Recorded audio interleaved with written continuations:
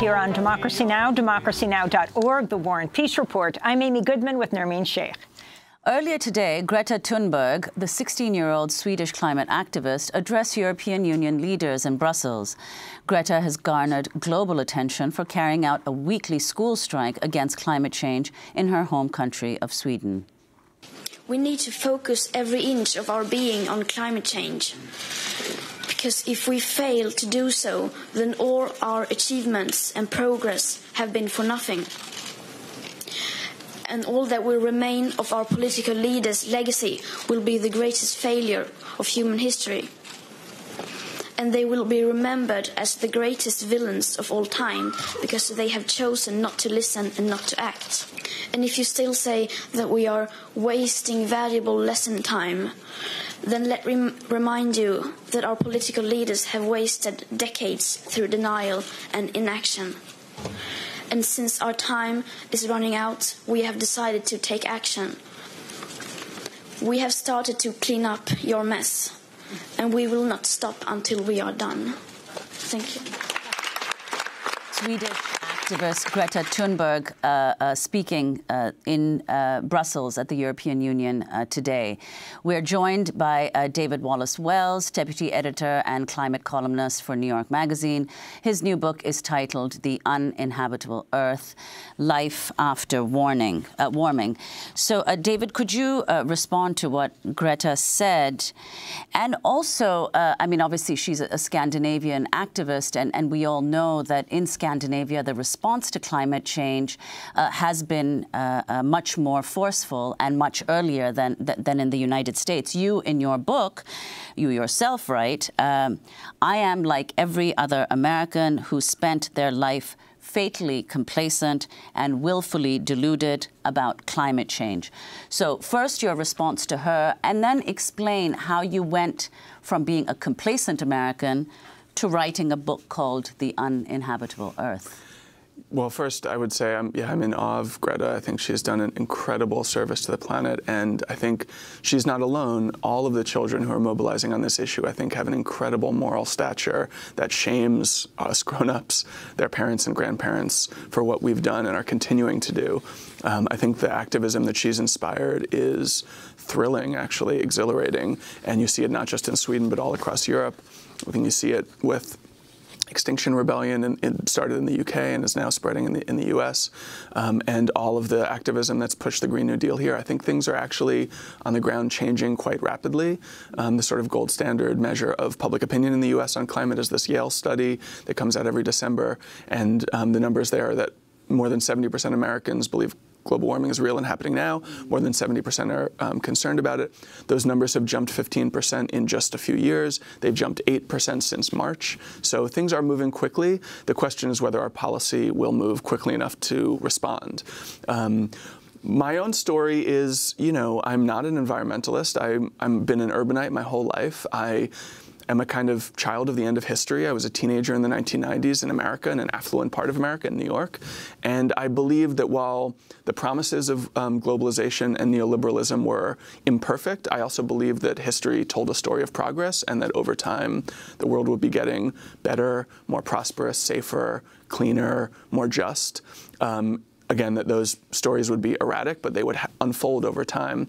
And just over the last few years, really beginning in 2016, when I started seeing much more alarming reports about climate change than I had seen before, and also noticed that those reports were not showing up in our newspapers or television accounts of climate change, that there were some really quite bleak possibilities on the horizon, and so profound in their implications that they would really unbuild or reverse those intuitions about the future of the world that I had had as a young person growing up when I did, that the cost to our society could be so great that we really did stop thinking of the future as containing a more prosperous possibility for us and started thinking of the past as some more perfect time. Talk about the U.S. military. what the U.S. military understands about the threat of global warming to national security. Well, it destabilizes absolutely everything about geopolitics. So states are destabilized, the rivalries between states are destabilized, it changes the calculus of where resources are that are valuable, it transforms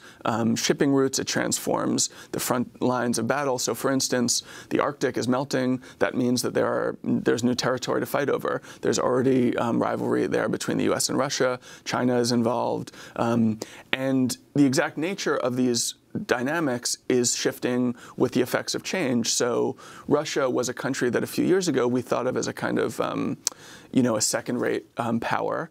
But climate change actually promises to benefit them in a couple of ways, in part because they benefit from the burning of fossil fuels, they're a petrostate, and in part because their economy is one of the few in the world that's far enough north that it will actually benefit from some additional warming. The relationship of temperature and economic growth is complicated, but there are some countries that will benefit and most who will suffer as a result of warming. And Russia is poised to benefit, which means that along with everything else we're seeing, Russia could play a bigger, more dynamic role of rival in the future. And the same is true of China. The way that they're approaching the South China Sea and building new islands in that sea suggests that they are trying to establish new footholds in a theater that had been essentially dominated by the U.S. military since World War II, and which their own footholds are at risk of disappearing because many of those islands are going to be underwater by the middle of the century. But I mean what the U.S. military understands. This is Trump's problem, right? Why he's setting up this committee. Because they are a strong force for understanding, calling it the great national security threat of the 21st century. Yeah. And understanding the effects of, for example, climate migration, the pressures people will feel leaving their countries to go to others to save themselves. So Trump has to discredit all of this if he wants to succeed in denying climate change. He has to discredit his entire government.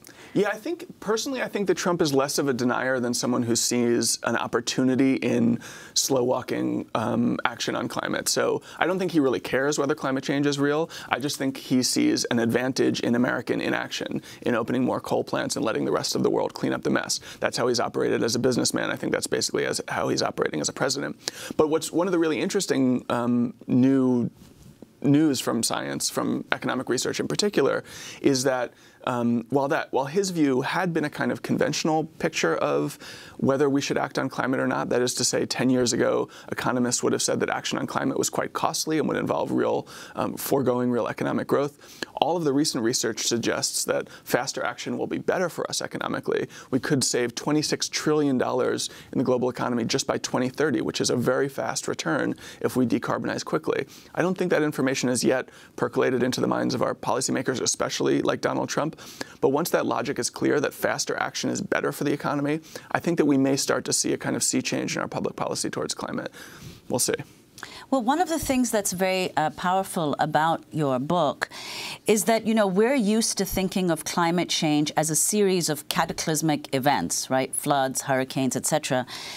But you point out that climate change is also a problem of duration. In other words, it's not only very fast, it's also very long. And the longer it goes on, its cumulative effects result in even more catastrophic events. So could you elaborate on that and how we should understand it? I mean, you write, in fact, you might hope to simply reverse climate change, but you can't. It will outrun all of us. That's especially true with regard to the melting of ice. So if we pass tipping points of ice melt in the Arctic and Antarctic, those processes will take place over centuries and maybe even millennia. But the scale of the impacts that they will bring are enormous. So we could see at least 100 feet of sea level rise, possibly as much as 260 feet of sea level rise if we melt all of the ice. And that would completely transform the map of the world. But I think it's also important to understand that climate change is not a binary system. It's not a question of whether it's happened or not. It's not a question of whether we've passed a threshold of catastrophe or not. Every tick upward makes the impacts worse, and every tick upward we avoid will make them better. So at 2.5 degrees, we'll be considerably worse off than we were at 2 degrees. At 3 degrees, worse than 2.5 degrees. And while the scale of some of these possible horrors is therefore kind of almost paralyzing horror show. It's also a reminder of just how much power we have and will always have over the climate. If we get to 4 degrees, it will be because of action we take now, and but that means that we can avoid getting there if we take action quickly. And the different responsibilities of people in different countries, like the United States versus in the Global South? Yeah, I mean, the U.S. has the lion's share of historical emissions, and so there's a strong argument that we should be a true moral leader on this issue. At the moment, China is the biggest driver of emissions, and I think going forward will be the main driver of the future climate of the planet, because American emissions and EU emissions are falling, although not fast enough, and Chinese emissions are growing. I think that this sort of scarier, uglier moral calculus has to do with the impacts, which is to say that it's the Global South that's being hit hardest. That's already the case, but it will certainly be the case in the decades ahead. You're seeing projections that many of the biggest cities in India and the Middle East will be lethally hot in summer as soon as 2050, which means you really won't be able to go outside during the summer without incurring some risk of heat stroke. Obviously, Bangladesh is at risk of flooding about half of its landmass. And it's especially grotesque when you think that those two countries were for so long the colonies of Britain, who invented the Industrial Revolution and built an empire off of fossil fuels. But what's also you point out that it's not just a question of consumption in the U.S., for example. It's also the sheer waste. You write, 2/3 of American energy is wasted, and Americans waste 1/4 of their food.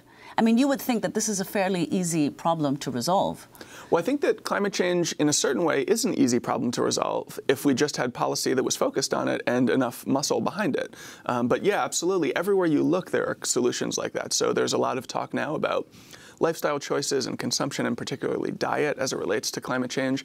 I personally feel that basically all the talk of lifestyle choices is a distraction from policy and the things we need to do at that level. But there's research that shows that if you feed cattle seaweed, their methane emissions fall by as much as 95 or even 99%, which means that if we legislated that all cattle farmers fed their cattle seaweed, that we wouldn't have to worry about the impact of eating beef. We could just eat beef guiltlessly.